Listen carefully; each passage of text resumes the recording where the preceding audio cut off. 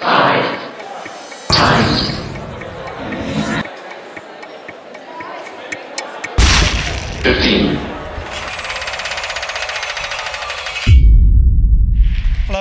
hi, thank you. It's now 100 years since drugs were first banned in the US and Britain.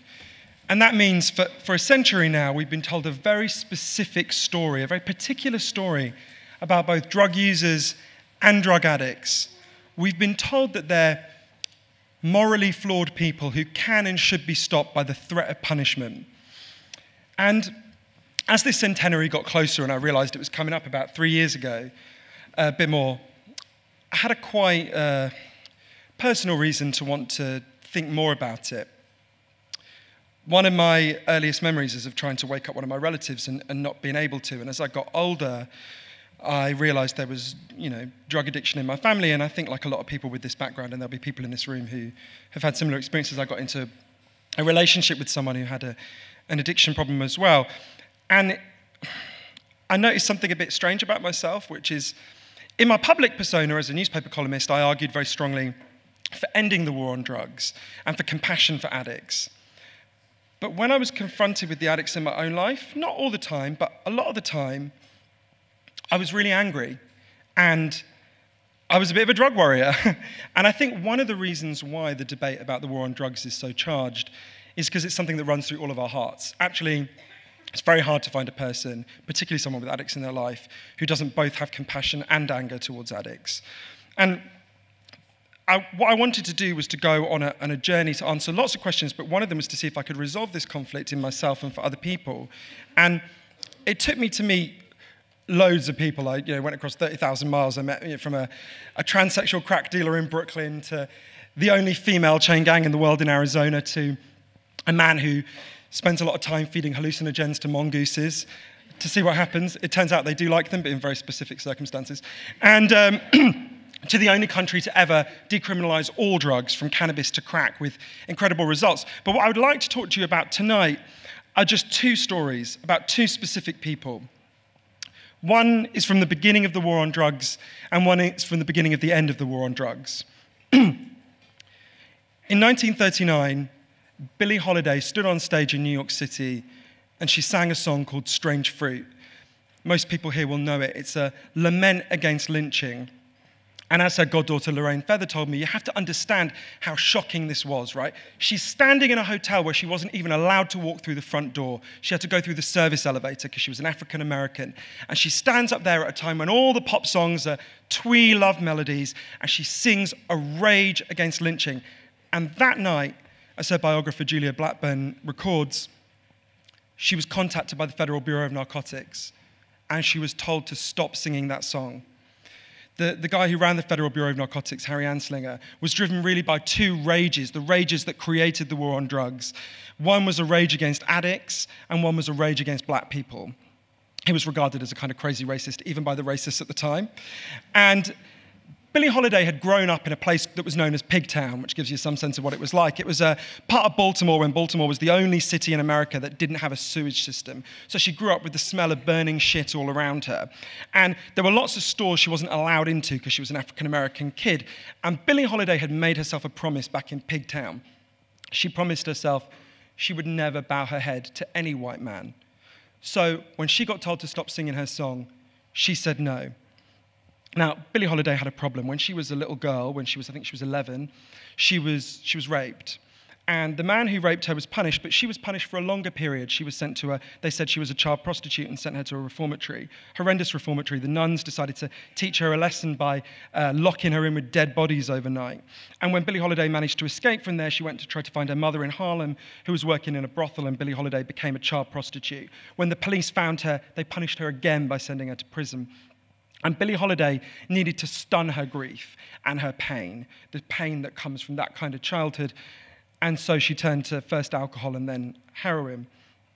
When the Narcotics Bureau came for her because she refused to stop singing the song, the first agent they sent was a guy called Jimmy Fletcher, who was a fascinating man. But Harry Anslinger hated employing black people because he was such a racist, but he couldn't really send a white guy into Harlem.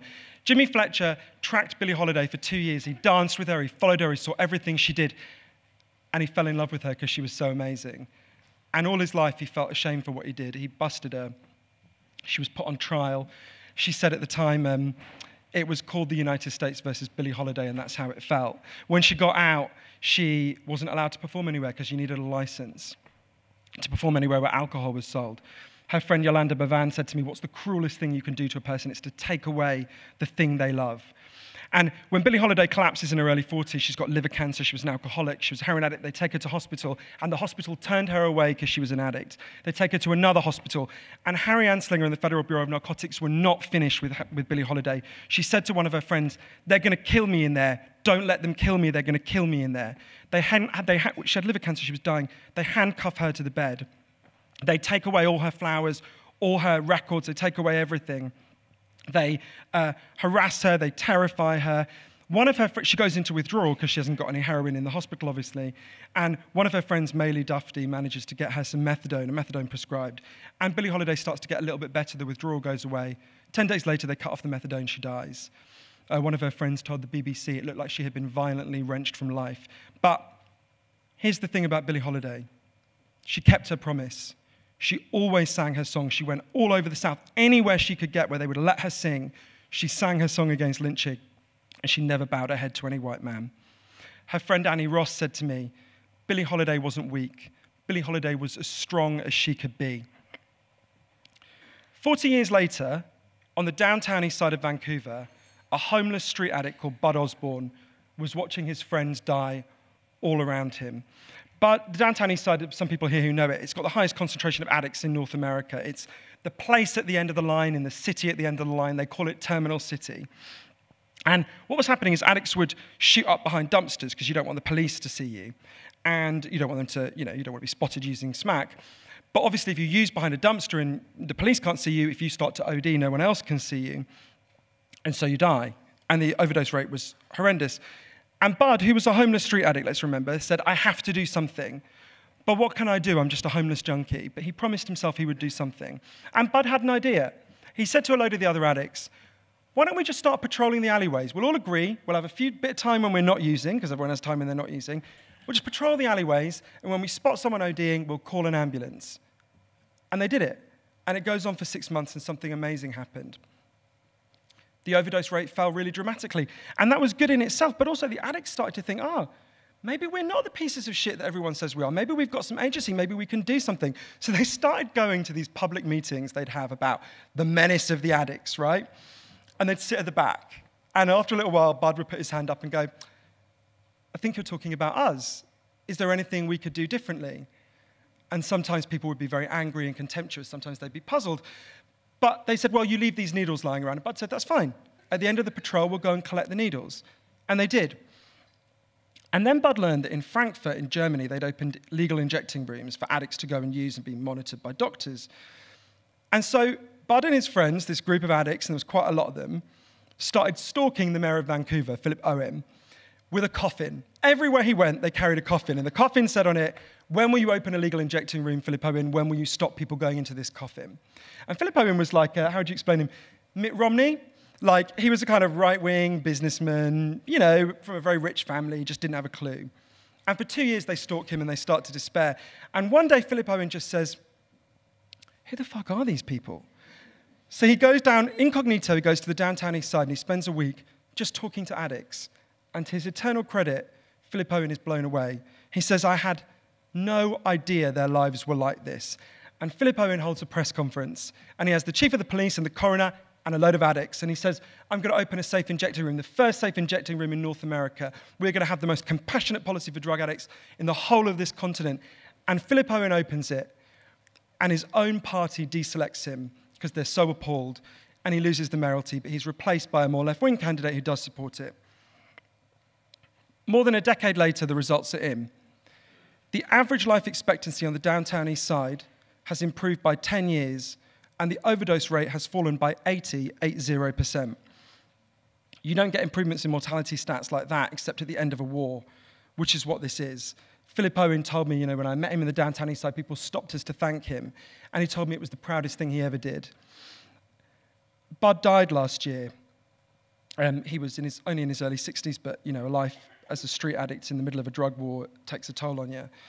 And when he died, they sealed off the streets of the downtown east side where he had once lived as a homeless addict, and they had a huge memorial, and there were loads of people in that crowd who knew that they were alive because of what Bud had started at the start of this century. And I guess one of the things I wanted to say is, if you don't care about drug users, you don't care about drug addicts. I think there's something we can learn from Bud and from Billie. We all feel powerless sometimes. We all feel like we can't make a difference. And next time you think that, I want you to think about Billie and Bud. Right now, all over the world, there are people listening to Billie Holiday and feeling stronger because she didn't stop no matter what they did to her. And Bud was a homeless street addict. It's hard to think of a more disempowered person in our society. And what did he do? He transformed his city. He transformed his country because of what he started. The Canadian Supreme Court has ruled that addicts have a right to life and a right to an injecting room, and no one will ever be able to take that away. Because if you've got nothing else, you've got a voice. You've got a human voice that you can use to persuade people, to appeal to their empathy, to show them that you're human. For 100 years, we've pursued a policy that says at some level that addicts are worth less than us and that they need to be punished out of their condition. You know, when Bud started his uprising in Vancouver, there were a lot of people who said, why do we want these people to survive? If they die, good. Well, a police officer was famously quoted as saying, I wouldn't piss on them if they were on fire. That's the attitude we've been had. There's been a very successful hashtag at the moment, Black Lives Matter, about the reaction to the unpunished killings of African Americans in the United States. I would like to propose the hashtag Addicts Lives Matter. Addicts Lives Matter. Bud's life mattered. Billie Holiday's life mattered. In Arizona, I followed the story of a woman who was cooked in a cage in a prison because she was an addict, and no one was ever punished because no one cared because she was an addict, and that is quite typical. And when I came home after this long journey and learning about all these people, I didn't feel angry anymore when I looked at the addicts in my life. I started to see traces of Billie and Bud in them, and I started to see the heroism of surviving and keeping going when you're in agony. And I also saw that the path out of addiction can only ever come through love, not through rage and anger. And I promised them that, you know, clean or high, whether they're ill or whatever, I would always sit with them and try to love them and not be angry. And I guess if you think about the promise that Billie Holiday and Bud Osborne made, I'd like to ask all of you to make a promise, and don't worry, it's not to buy my book. I'd like to ask you to make a promise that if there are addicts in your life, that you will remember and discipline yourself to remember that they're human beings, and although they are maybe unbearable at times, they deserve our compassion and care, and that's the only way we'll ever get them through this. I think what I learned most is that for 100 years, we've been singing war songs about addicts, and all along, we should have been singing love songs to them. Thank you.